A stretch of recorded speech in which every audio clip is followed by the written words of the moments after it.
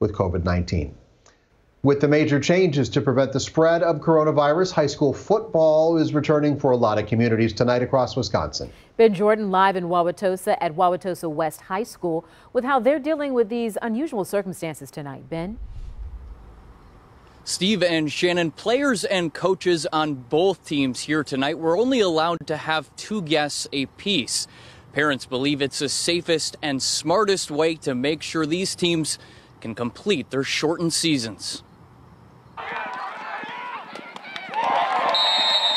In Friday night's season kickoff between Wauwatosa West and Catholic Memorial, there are no student sections. The bleachers are half empty, and everyone besides the players are required to wear masks. It's quiet. It's a little bit hard to cheer. But most importantly, to parent Brian Connolly, his son is able to take the field. It's a little bit interesting that, they're not in school 5 days a week, but there's still football going on. Given the capacity limitations, dozens of fans not allowed inside lined the fence of the stadium to watch at a distance. I would kill to be out there right now, to be honest with you. Sal Newkirk says that's because he's on the football team.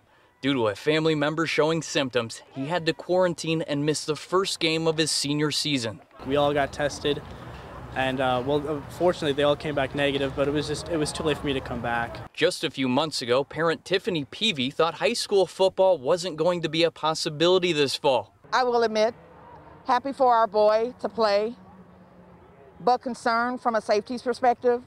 So it's a catch-22. Flash forward to today, and her son is going to school in person 5 days a week at Catholic Memorial and attending football practice each afternoon.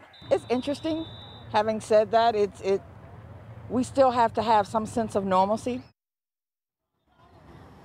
And throughout the remainder of the season, only immediate household members of players will be allowed to attend games here in the Wauwatosa School District.